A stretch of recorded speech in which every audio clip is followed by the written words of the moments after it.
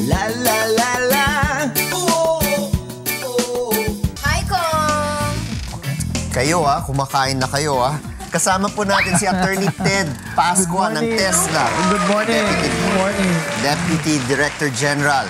At ang pag-uusapan kasi namin online courses para sa mga OFW. Yeah. Okay, tignan muna natin ang ating VTR. Sa panahon ngayon, mas maigi ang maging praktikal. Kaya naman nagsilabasan na ang mga short courses o mga kursong hindi na nangangailangan pa ng ilang taon upang makagraduate. At yan ang proyekto ng TESDA, kung saan marami na sa ating mga kababayan ang natulungan nito. Mga taong hindi na kayang matustusan ang ilang taong pag-aaral sa kolehiyo. At ang isa sa pinakabago at modernong proyekto ng TESDA ay ang TESDA Online Courses for OFWs. Kaya naman makakasama natin ngayong umaga ang Undersecretary ng TESDA na si Atty. Teodoro Pascua upang ipaliwanag sa atin ang nakapaloob sa proyektong ito. Okay, good morning Atty. Ted. Magandang umaga, Congressman. Yes, gaano katagal nang tumatakbo itong online courses para sa ating mga OFW?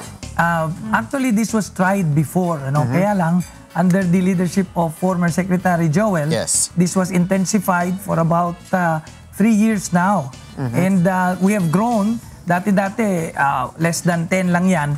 Ngayon, we have about 30 plus courses and we hope we could reach 40, hopefully before the end of the year. At sa mga kursong ito, namomonitor rin ba ninyo kung ilan mga OFW ang nagre-register para sa mga online courses? Actually, yung pag-monitor namin also depends on the voluntarism of the person who goes online. So, yung aming, as I said, hindi kasi mandatory. Yes, of course. You can get into it, you can learn the course without registering, but we definitely encourage registration. Okay. And from the registration, we found out that majority of those who get it are more of the OFW kababayan rather than the locals. Local. At para sa ating mga nanonood ngayon, ano yung mga courses na ino-offer po ninyo online para sa ating mga kababayan? We divided into two.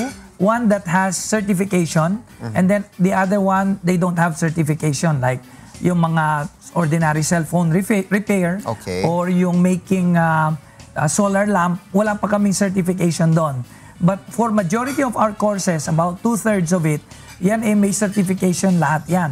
So yan ang pinupuntahan ng atin mga kababayan, especially our OFWs. Many of which are into HRS, yung hotel restaurant servicing. So preparation of cooking, front desk, busboy, yung mga ganyan. Most of these are being taken. In fact, in a way, our target is some of our kababayan who is into domestic working. Pag tumaas ng antas niya, marami pa siyang malaman within the setup of a hotel. Then he can get the skills and then go for certification and leave the dom work level to go to a higher level. Kasi binanggit nga ho ninyo kanina, you encourage registration dahil importante dito natatrack natin. No? At, pero still, just the same, ang isa sa mga katanungan nga natin, if they do register, meron ba kayong tracking system kapag matapos yung kurso na nakuha online, malalaman natin kung nagagamit ng OFW yung mga natutunan nila o nakapaglipat sila ng ibang trabaho kung saan minamaximize nila yung training o nakuha nilang lesson mula sa TESDA. As of now, we want to go to that stage, but as of now, we're into that level that pag nakita namin yung pangalan nila doon sa enrollees, and then na-juxtapose namin yan doon sa tawag namin ARWAC or Registered Workers Assessed and Certified. Doon pa lang namin nakikita. So, ang indication noon, if everybody hopefully would register, but if not, ang indication lang noon, nakikita namin kung after they take this online training, do they get their certification? Yan. That's one way. The other one, which is actually encouraged by a new law that Congress just passed, ito yung ODL law. RA 10650. We would like to enhance yung learning capability ng mga tao. And we have already done some experiment or trials in our facility in TESDA. We found out that really blended learning, yung actual learning modalities namin, blended with IT, supported learning materials like itong nasa TESDA o di kaya yung mga naka-CD.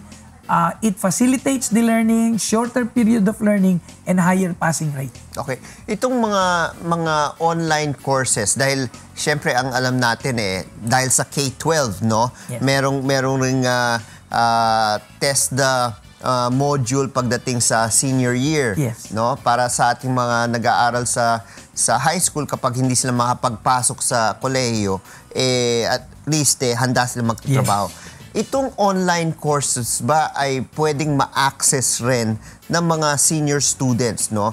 Para sabihin natin, makadagdag kung ano man ang natutunan nila sa senior high school. Because registration is not a prerequisite in the sense that you must have certain requisites, no, before you can use it. This is open to anybody. In fact, we encourage those who may take grades 11 and 12 eventually, or any individual, yung mga kasambahay natin, mga kasama sa bahay, sa mga, even at work, no? Sometimes we go to relaxation, entertainment. Pero sa gabi, instead of watching too much teleserye, why don't you spend 15 minutes of your time? Because these modules are at your own time, at your own pace. Yes. So you can spend, 15 minutes in a day, repeat it several days in a week. Eventually, you master it, then you get a particular competency. Ngayon, sinasabi nga ninyo, the purpose of registration is also in order to makakuha ng certificate, no? Yung mga mag-online courses, no? Only to track them. To track them. Ngayon, paano sila, let's say they register, how do they get the certificate after they finish the course? Is there a qualifying exam? Is there a written exam that they have to do online also in order to get that certificate? As of now, the certificate that I mentioned is a certification for their national certificate, yung NC. O di kaya yung COC, Competency Certificate. But they can only get that if they get themselves assessed in a accredited assessment center. Okay. If they complete the course, we don't issue, as of now, we don't go through that yet. We don't issue any certificate because it's free for all, and there's no way to test them whether they really got the skill the way it should be learned and taken. Kasi ang tanong nga ng dahil ito ay it's targeted for everyone. Yes. Pero sa pag-aaral ninyo, maraming OFW ang pumapasok online, no, sa mga services ng TESDA. Ang tanong, paano sila, no? Sila ay nasa ibang bansa, gusto nilang magpa-accredit. How will they do that? No, they've completed the course, and yet they are abroad. What is the plans for TESDA with regard to this? Yeah, talagang that's a question that begs our doorstep. Yes. But as of now, in conjunction with the Department of Labor, meron kaming effort to go abroad. Like we have now done on an experiment stage assessment in Hong Kong, Singapore. In the Middle East, we will be going very soon to Italy. No? And basta doon sa pinakamaraming concentration ng OFW natin. And we are already establishing opportunities where baka meron mga private accredited TESDA assessment centers who may want to venture into those areas. Then perhaps in the next stage, we can allow them to do so. So people from outside, yung ating kababayan, can take their assessments there. Okay.